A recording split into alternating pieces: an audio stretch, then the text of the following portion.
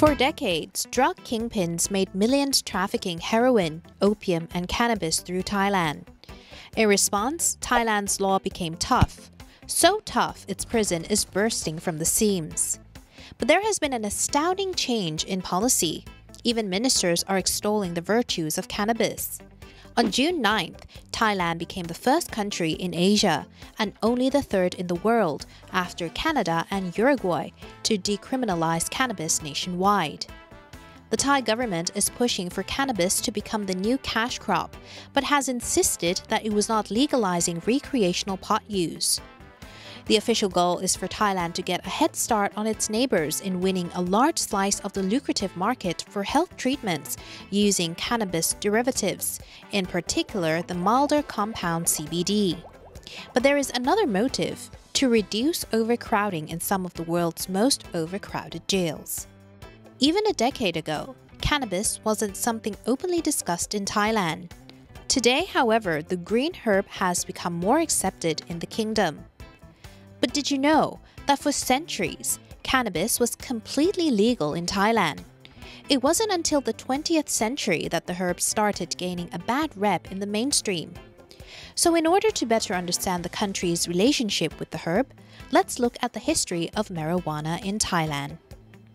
The first historical record of cannabis consumption dates back to the era of King Narai the Great, during the Ayutthaya Kingdom. Back then, cannabis was completely legal and was used medically as well as recreationally. There were records of smoking apparatuses as well as at least 91 traditional medicines with cannabis in the formula. Through the reign of King Rama V, weed was completely legal. Cannabis was even believed to be used in food. The best-known example of this is probably boat noodle soup or kutiao rua. This changed in 1934 when the Cannabis Act banned the possession, sale, and the use of the herb. Then in the 60s, Uncle Sam rolled around, propelling Thailand's association with the herb to the international spotlight. The kingdom's modern drug policy can be directly traced to the Vietnam War between 1955 and 1975, when Thailand hosted American military bases. It was also the main R&R, or known as rest and recuperation destination for U.S. soldiers. U.S. troops in Vietnam were introduced to potent opiates and marijuana for the first time. Reports indicate that American soldiers began smoking soon after their arrival. Though there is no official data on weed consumption by American soldiers in Thailand, there is evidence that Thai entrepreneurs cater to the needs of vacationing soldiers who have acquired a taste for the herb in neighboring Vietnam.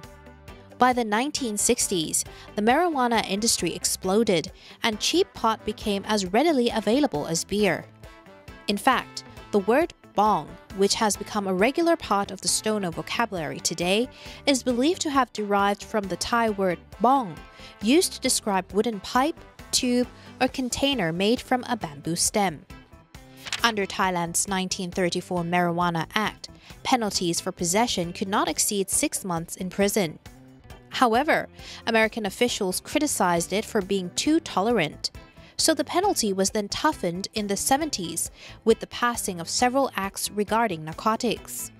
By the 1980s, Thailand had become one of the leading exporters of the plant, much to the distress of the US government, who eventually convinced the kingdom to partner with them in a war against marijuana. Although this largely ended the illegal trafficking between the two countries, Thai drug users replaced cannabis with meth, which is today responsible for 90% of the nation's drug arrests.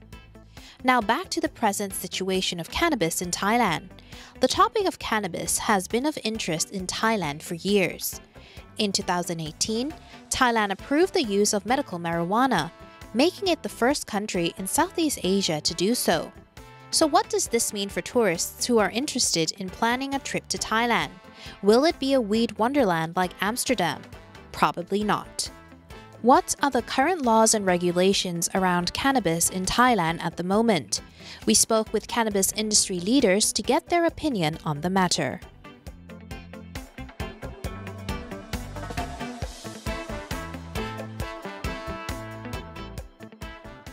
So again, it's new, June 9th, 6/9, everything got legalized. It was a little bit hazy you know, as we all know, gray. So, you know, what we always tried to keep in mind is that we took reference from California in setting things up. So we did a lot of things a little bit more, that takes a little bit more time. Like, for example, making sure that we have the doctors on staff, making sure that we're following all the rules, whatever merchandise or products that we sell are 100% legal. And so that part of it was quite difficult. And then the actual development of the brand, again, you know, for us, it was like we really wanted to develop brands because we knew that the two most important things were, number one, was the quality of your product, and then how the demographic, how the people, how the consumer kind of relates to that brand.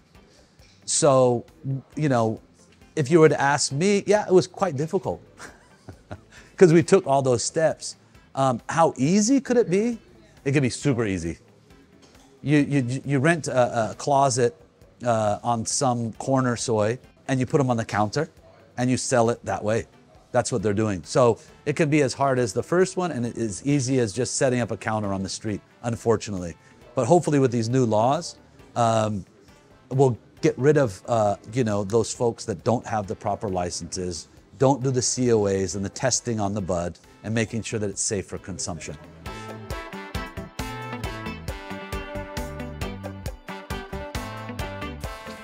The law, pretty much the law. You know, here in Thailand, if you're growing indoor, it doesn't matter where you are in the world. An indoor environment is an indoor environment, and you can create that so that you can grow cannabis. You can grow cannabis on the moon if you have the right environment. Outdoors, here in Thailand, you know, this is a lush jungle. Things grow very, very well here in Thailand. Cannabis being one of those things that grow very well. A lot of people think that you can only grow like the Thai strains and stuff, and that the indicas won't really grow well here, but that's not true at all. I think during certain seasons here, we have some of the best growing environments in the entire world. I've grown indicas, sativas, I've grown everything under the sun right here in Thailand. So it's a great environment to grow. Bugs can be an issue here in Thailand. We're constantly battling bugs, but you know, we're still creating great product, and yeah.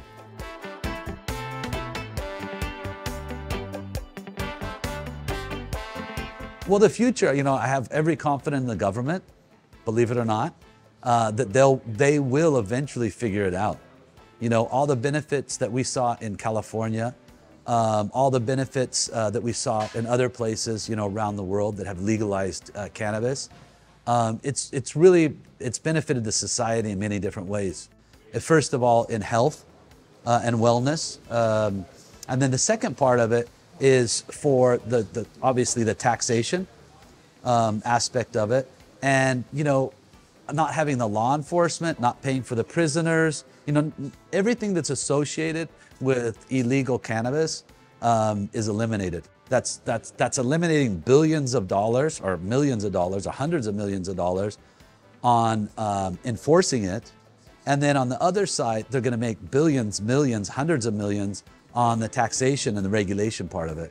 Needless to say, you know, we're talking about responsible medical tourism coming to Thailand to use cannabis as something that can help them in their health and health benefits, basically. So they want to consume it legally. They want to see how it can benefit them. You know, a lot of these people around the world, they can't get help that they need for the medical cannabis. So they're forced to take the pharmaceutical drugs. And that's how I see, you know, it helping the country in the future. And in regards to, you know, how does the business and the commercial side look, is that it's going to be, it's a billion-dollar business. There's so many avenues that like haven't even touched on in medicine, in products. Just there's a whole myriad of businesses that support simple business that it's an amazing future is what I can say. Very interesting, very excited. And now you know about the history of cannabis in Thailand and are up to date with the current laws and regulations around it. However, it remains to be seen if there will be more changes or updates by the government on this topic in the near future.